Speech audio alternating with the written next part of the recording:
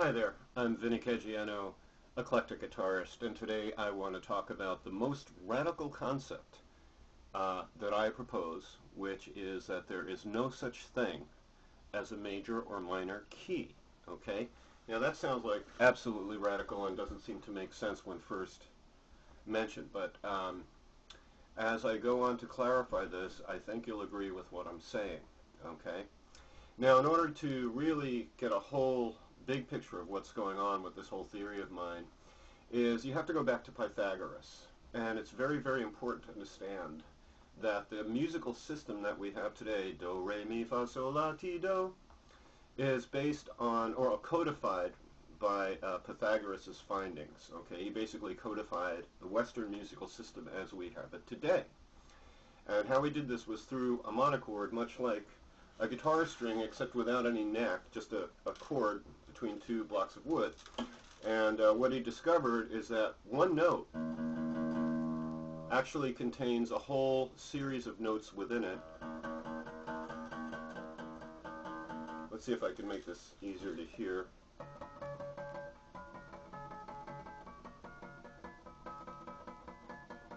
I don't know if you hear those high ringing notes. If you were in this room, you would. Those are called harmonics. From those embedded harmonics that he got from one string tuned to one note, he was able to get the entire system of notes out of that. So from that, we can basically start on a premise that nature contains the musical scale within it. And I'm inclined to believe that the musical scale that we have today is actually embedded in every physical object in the universe. And this is why we have the 7 chakra system, do, re, mi, fa, sol, la, ti, do.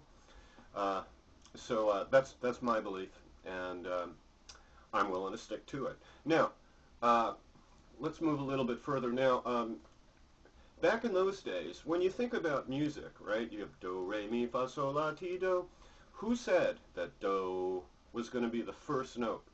Think about it. You had an array, like just the sound of these 7 tones. Who decided that the very first tone, do, is going to be do, and that's going to be the first note of the scale? Well, actually, Pythagoras didn't think that way.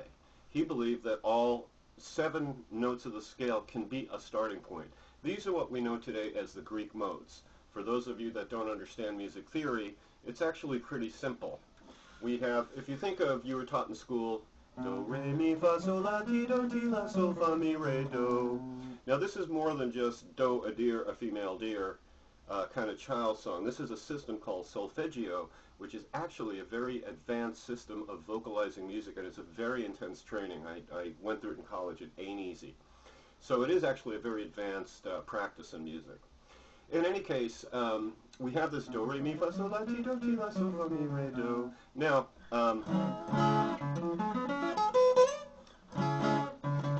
now what I'm going to do is I'm going to play the same scale, except I'm going to start on re instead of starting on do. So it's like a treadmill that goes around, and I'm going to sing re, re, mi, fa, sol, la, ti, do, re.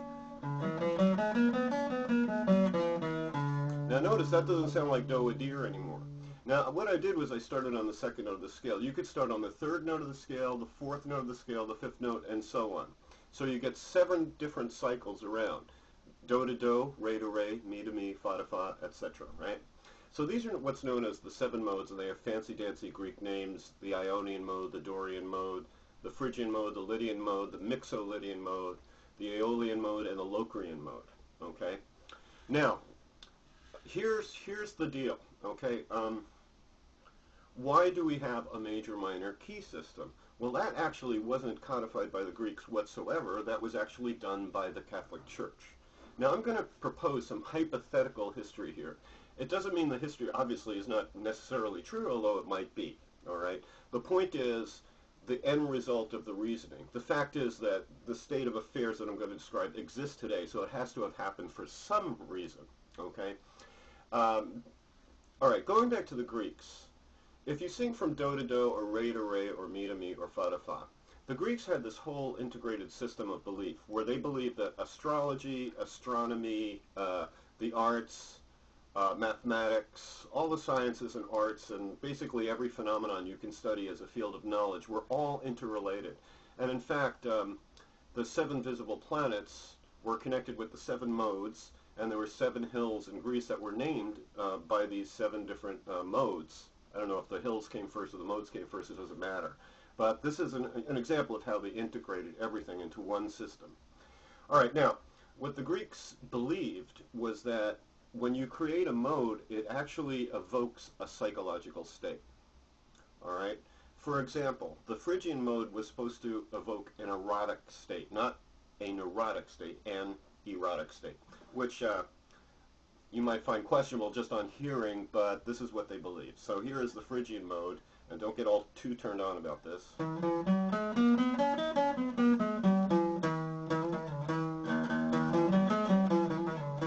It's a little bit reminiscent of kind of Arabian, belly dancing music or whatever.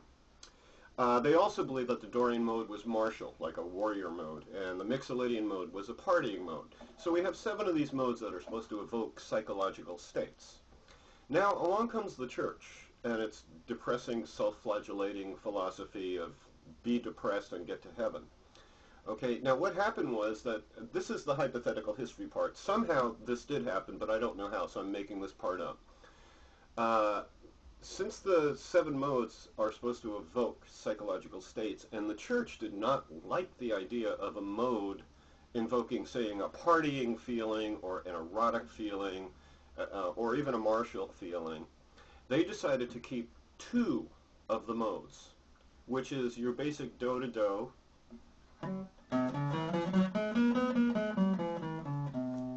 and the 6th step of the scale, which is the Aeolian mode, which sounds like this.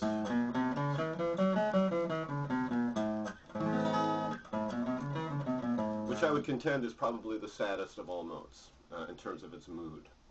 And by the way, notice the confluence of the sounds of mode, mood. Okay, in any case, the church threw out 5 of the modes, all right? And then they said there are 2 keys, 2 types of key, major and minor. The major one is, and the minor one is. Okay? So, the point I want to get to here is that since 5 of these modes were chucked out, all right, they created an artificial system called the key system. Now, I'm not saying there's no such thing as key.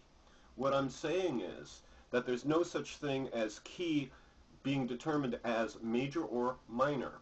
And what I mean is this. Now, all you musicians out there know that the diatonic scale is created by the whole step, half step formula, which means to say that we have 12 notes in our entire system. And you have to go from 1 step to a whole step away, to a whole step away, to a half step, to a whole, and half. And that creates do, re, mi, fa, sol, la, ti, do. Those 7 notes out of the 12 that exist. Now you could start on any one of those 12 steps to create do, re, mi, fa, sol, la, ti, do. These are called the keys, okay?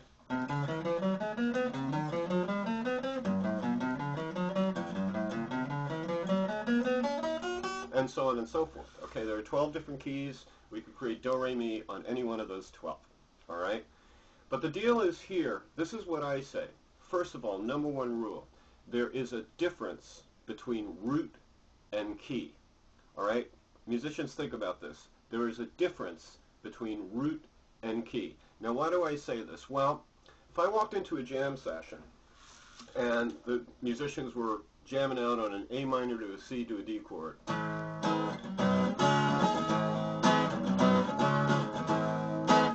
I'd ask them, what key are you in? And they'd say the key of A minor. All right? Now, this is actually wrong. And the reason why I say this is because even though A minor is the starting and ending chord of this, so it's definitely the gravity pulls to this chord. Wants to end there. So it has the gravity. All right, the deal here is that these 3 chords actually arise from the key of G major. Every key has a set of chords that are built from it. In the key of G, we have the chords G, A minor, B minor, C, D, E minor, and F sharp diminished, which I exclude because it's not a stable chord. All right, so we have 6 basic chords in every key that are stable, all right, that are usable for a song. And on a side note, that diminished chord, I can explain why I parenthesize it, and it's a fun little juicy bit of information for musicians to understand, but it's a little too detailed and technical. All right, so in any case, I used 3 chords from the key of G, and musicians would say that's the key of A minor, but how could that be if it came from the key of G? What they're trying to tell you is that the root of the key is, the root of the chord progression is A minor. Now, A minor is the second step of the key of G. It's built on the second step of the key of G. Therefore, it's known as the Dorian mode. So really, the true answer to that question would not be about key, it would be about root. The root is on the second step of the G scale, and therefore, it's A Dorian. So if I walked into a room and they were playing this progression, the precise answer they should give me is that we're in A Dorian, okay? Those chords came from the key of G. All right? Now, around the time of the Industrial Revolution, classical music began to experiment when they heard American jazz and what was going on with that, yada yada. So basically, after a while, all bets were off. Basically, they did whatever they wanted to do. And so the modes were actually resurrected after all these years, and they were being used again. But the problem here was that the major-minor key system was already established. So musicians confuse the concept between root and key. Here's my definition of key. A key is a collection of notes, or a family of notes, that are related through the whole step, half step formula, do, re, mi, fa, sol, la, ti, do.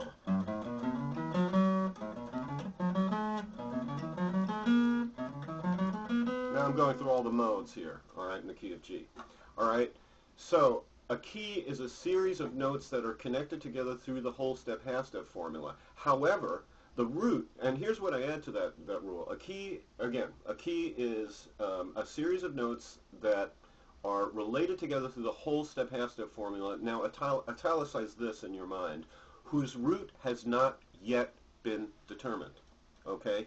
So there's no such thing as a major or minor key. There are major, minor modes. All that the key tells you is what those 7 notes are that comprise it, okay? So, for example, if I play the chord progression G, F, C, G, which is standard rock progression.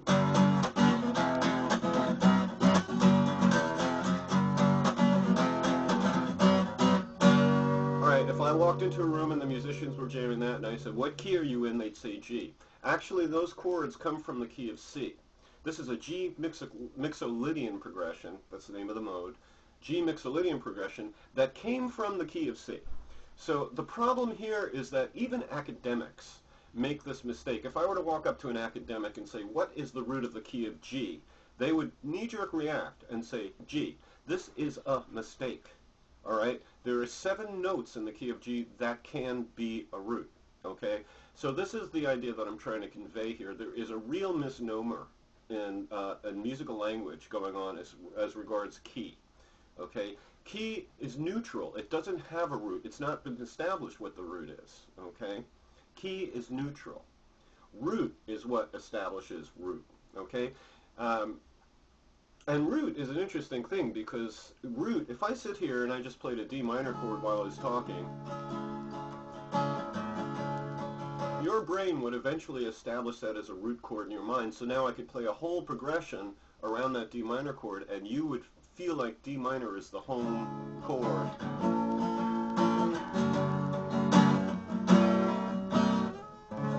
There's my D minor, it wanted to end there, okay? So I hope this makes some kind of sense here. I'm probably missing a few salient points to get across this, but this is the first time I made a video like this alone without a questioner or an interviewer asking me about it. So I hope you enjoyed this little bit of radical information. And oh, by the way, I have a proposal for musicians in academia. Basically, part of the problem is you talk about the key of G, all right? G, A, B, C, D, E, F sharp, G are the notes. Who says that G should be the first note? All right? Who says that? It's a circle. Who says the beginning of the circle is here, there, or there? If you didn't see the person who drew the circle, you don't know where it started. Okay? So basically my proposal is that instead of calling the key of G the key of G, we call it the 1 sharp key. It's got 1 sharp in it and no other key has 1 sharp in it. Only the key of G does. What this does is it takes away the bias of the idea that G is the root of the key. And so, that's my lecture for today. Have fun, enjoy yourself, and enjoy music. Peace.